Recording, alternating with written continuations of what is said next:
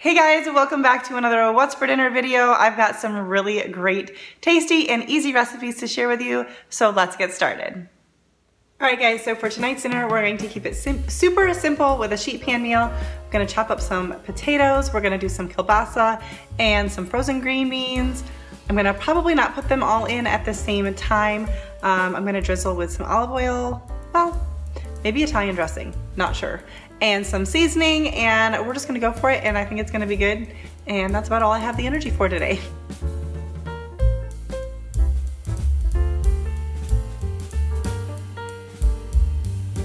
All right guys, so I am just taking some potatoes and dicing them up into chunks and cutting away any yuckier spots. I decided not to peel the potatoes.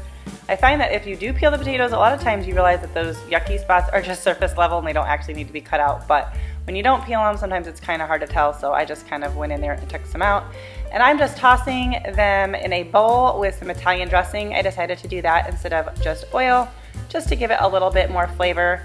This night I was really just looking for something very quick and easy to put together. I don't remember what was going on, but I was not in the mood to do much in the kitchen. And then I have this seasoned salt. It's called Herbamare. It's an infused salt, I think is what it says.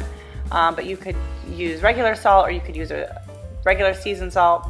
And then I wanted to add on a little bit of rosemary, and I'm just tossing to coat the potatoes really well. And then we're going to put these on a lined baking sheet that has also been sprayed. All right, I'm gonna put this in the oven at 400 degrees.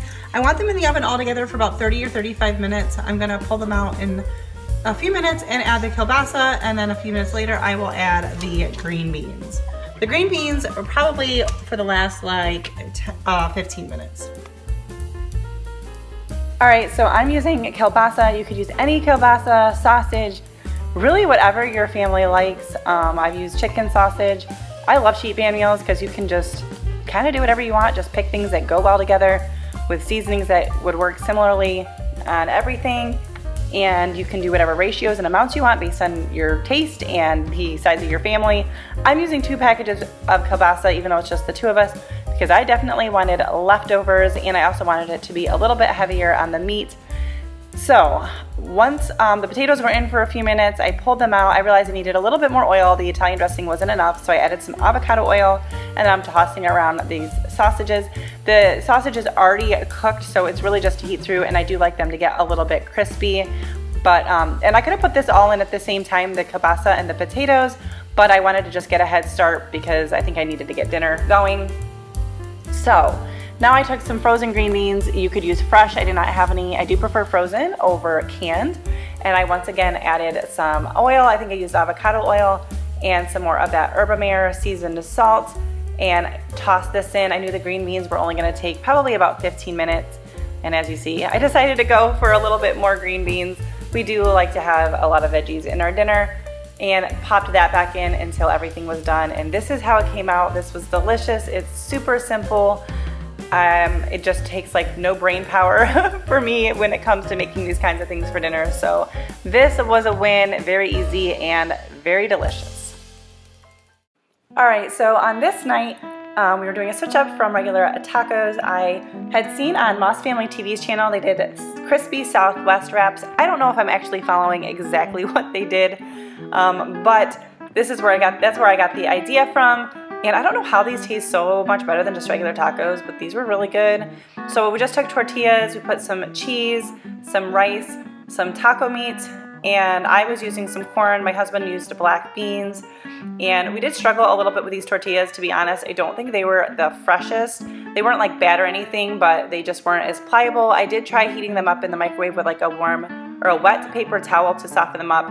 We still struggled a little bit, but it's okay. We made them work, and they actually didn't like burst or out the seams or anything, but it just took a little bit of maneuvering.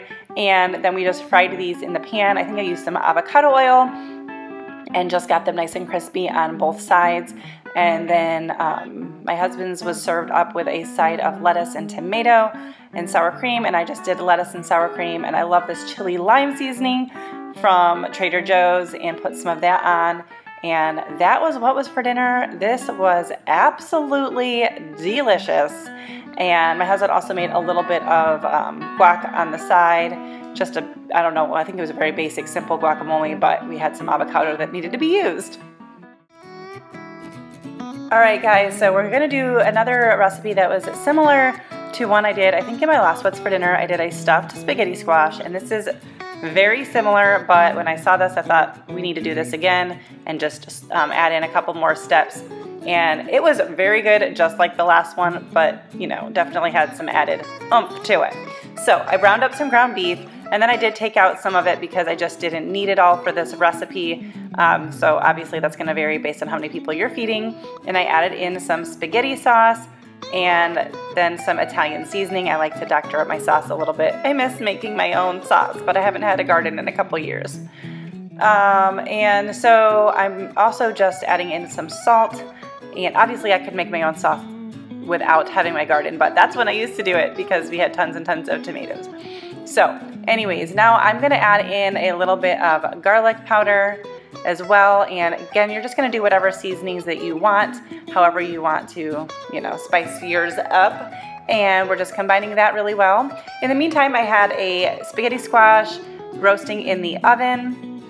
And you just cut it in half, scoop out the seeds, flip it over, bake it, usually at 400 degrees for anywhere between 25 minutes and 45 minutes. It's going to vary based on the size of your spaghetti squash.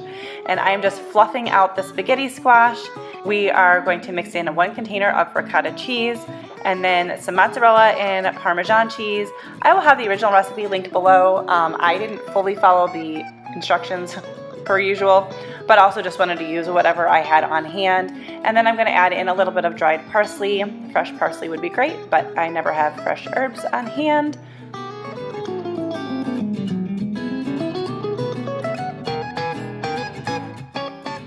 And now I'm adding in some butter and garlic and just mixing that all down into the spaghetti squash. This is not a part of the recipe, but it's part of what I did when I made the stuffed spaghetti squash. So I just wanted to do that to make sure there was some good flavor there. Now I'm just adding in some meat sauce.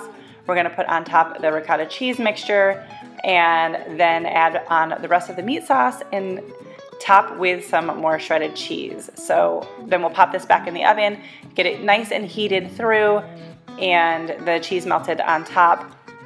You could also take the spaghetti squash out of the shell, I guess you call it, I don't know, and just put this all in a casserole dish together. This was really, really good. Like I said, very similar to our stuffed spaghetti squash. This time basically the ricotta cheese mixture was added, but this was so good. We had leftover of the mixture and actually just made it with spaghetti on another night because we had a lot of that stuff left over, but this was amazing. All right, guys, so I have a super busy day today, so we are doing a pot roast because I can set it and forget it. So I have got a chuck roast, and I have no idea how big it is weight-wise because we order our meat, we purchased a half of a cow, and so they are packaged, but I don't have weights on everything. So I'm just gonna salt this really good. I'm also gonna add some ranch seasoning. I'm just gonna put what I have left. I make my own. This is probably a little more than a tablespoon.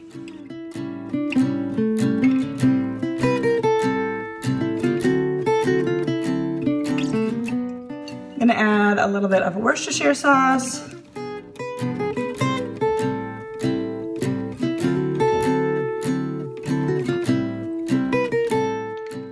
Maybe a couple tablespoons.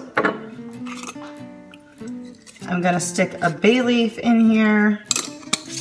I chopped up an onion and just put it in chunks. Sorry, I feel like the lighting's not great.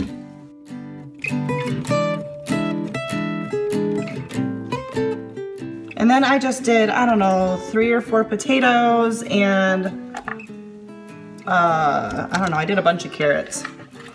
Just kind of, didn't cut them up really small, but just gonna throw those all in here. Also gonna add just a little bit of onion powder. There's onion powder in the ranch seasoning, but, and a little bit of garlic powder. Whoops. I almost opened it on the big end.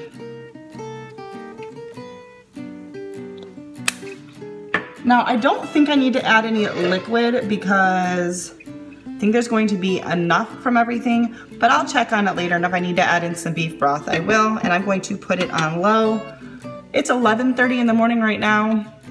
I'm planning on leaving this here all day. We'll probably eat around 6:30 or 7, but I'll check it and see if I need to add some liquid in just a little while, and well, in like a couple hours. All right, so I didn't end up adding any liquid. You could have if you wanted maybe to make more gravy, which is what I'm about to do here, but as you can see, there's plenty of liquid in there. So I'm just pulling out some of that liquid, and we're going to just put that on the stove top and whisk in some flour just to thicken that up and get us some gravy, and then dinner will be ready to be served.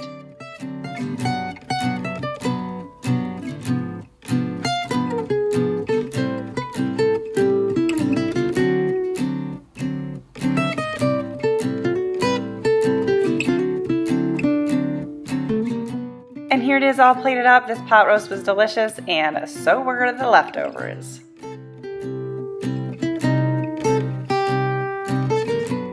Alright guys, well that's going to be it for today's video. If you liked it, don't forget to give it a thumbs up. Subscribe by hitting the red subscribe button below and hit the notification bell next to it so you'll be sure to be notified when my other videos come out. And we'll see you next time.